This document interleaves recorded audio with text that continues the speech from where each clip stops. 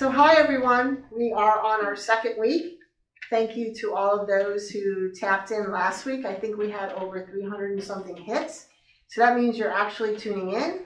So that's great. And I hope that this week will also be inspirational somewhat. But this week, so it's just not joy, we have some guests with us. We have Mateo, we have Mr. Sal, and we have Mr. Sebastian. And they're going to help me with this week's topic. Okay? So I put a word on the board, and the word I put on is what? Who wants to tell me what that is? Yeah, Sebastian. Vineyard. Vineyard, right.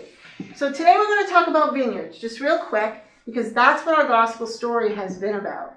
We keep hearing about vineyards, and we're going to talk a little bit how that connects to maybe 2020, maybe not 2020 all the time, 2020, but how it connects to our lives right now. So we're going to look at the vineyard. Okay, but before we do that, do you know what we should start with? What do you think? What do we always start with? Yeah. A prayer. A prayer.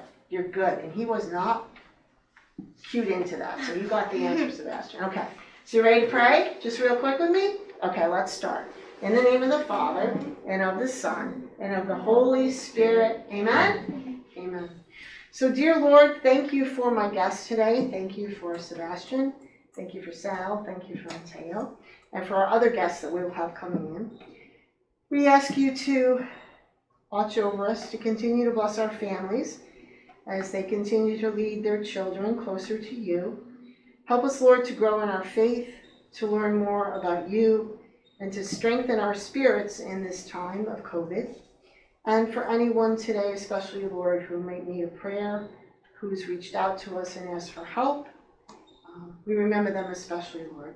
And bless our session here, Lord. We ask all things through your name. Amen? Amen. Amen. Okay, so you told me that a vineyard was, that said vineyard. What is a vineyard? Can you tell me real quick? Yeah, Sal. Grapes. Grapes. You grow grapes in a vineyard, right? Okay, so it was a business where they grew grapes. All right, and it was a big deal back in Jesus' time with these grapes. Okay, so why do you think he's talking about a vineyard? Why would you want to talk about a vineyard? What do you think? I'm going to give you the answer. Ready? He's talking about a vineyard because it was a place everybody could relate to. Everybody knew what a vineyard was back in Jesus' time. All right? So maybe we could compare it to a small business now. All right? So you know what a business is, right? So somebody owns a business or a restaurant, and people work there. And by working there, the people who work there make money so they can feed their families. And the person who owns the restaurant, by having people work for them, they can make money to feed their families. Make sense? Yes? Yeah. No? Yeah? Kind of? Okay. So it was like a business, and that was important. But everybody had to work together. Because if you didn't work together, what do you think would happen? Yes, Sebastian. You wouldn't grow grapes. You wouldn't grow grapes. If you didn't do it, yeah, go ahead, Sal. Then get torn apart, like yelling, screaming, like I want to do that, I want to do this. Say that really loud. That was great. Like yelling and screaming and like, I want to do this, I want to do that. So if they don't work together, everybody's fighting, right? Yeah. So it's important to work together. Absolutely. What do you think, Mateo? That, like... Any ideas with it? Okay, you got to work together. You agree with that? And if you work together, good things can happen. Can we agree to that? Yes? Okay, so in this particular thing, people, everyone, families, the vineyard God's talking about is his kingdom here on earth, okay? Because God is with us now. It's not like he's up there or he's over there. He's with us right now. And we all need to work together. And by working together, good things can happen. You agree with that? If we all work together, good things can happen? Okay. So I have two guests I want to bring in, okay, who work for God, who also work so that we can have a better world, all right? And so that God's message can get through, okay? So let's see if you know who these guys are, all right? So first I want to introduce Father Tom. Do you know who he is? I just said his name. That's Father Tom. Okay, what is he here? Do you know what he does? What do I do? Sal, go. Priest. He's a priest. Yeah. Okay, now I'm going to bring someone else in. You want to come in? This Hi, guy's guys. new. Do you know who this Father Martin. Father Martin just came with us. He just came in September. But they're priests, okay? So why don't you just briefly, maybe take your turn, but just to tell us how you do God's work, what you think your job is. Okay. So I'm no here. pressure. So Joy told you about the vineyard, which is really interesting, and Jesus talked about the vineyard. And sometimes they actually call church people workers in the vineyard. And the vineyard is the church and the people of God, and we kind of work in the vineyard. So it's a little bit of a symbolic message there. So I work with the people of our parish. I'm the pastor here at Notre Dame, and we have all kinds of parishioners here, young guys like you, and older folk, and everyone in between.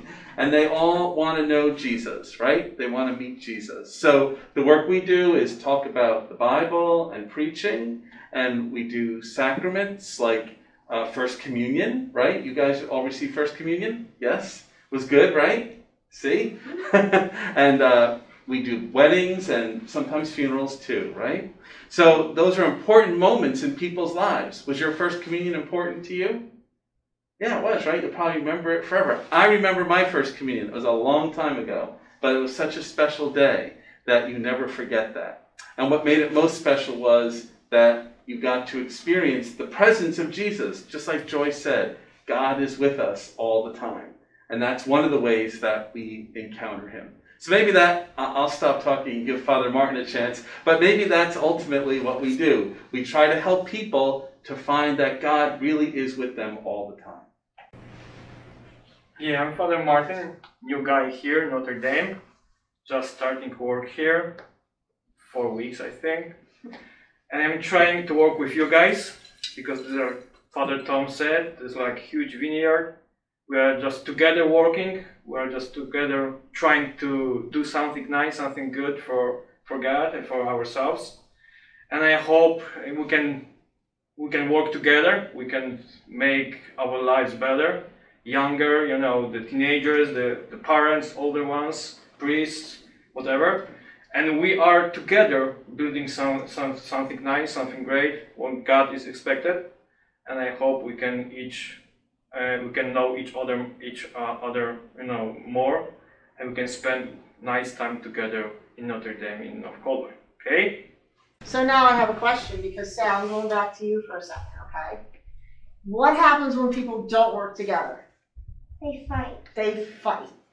Do you think anything good comes out of us fighting and not working together? No. No. What do you think, Sebastian? No. No. Mateo? Okay. So Father Tom said if we all work together, right, that we're working together, and if we are all helping each other and doing things together, good things can happen, right? Okay, so now I'm going to pick on you, Mateo. Are you ready? Okay. So, do you think you have to be Father Tom's age to do good things? No. No. Do you think you have to be Father Martin's age to do good things? No. Okay, I'll say me, but I'm older than Father Tom. Do you think you have to be my age to do good things? No. No. Do you think you can do good things at your age? Yes. Okay, Mateo.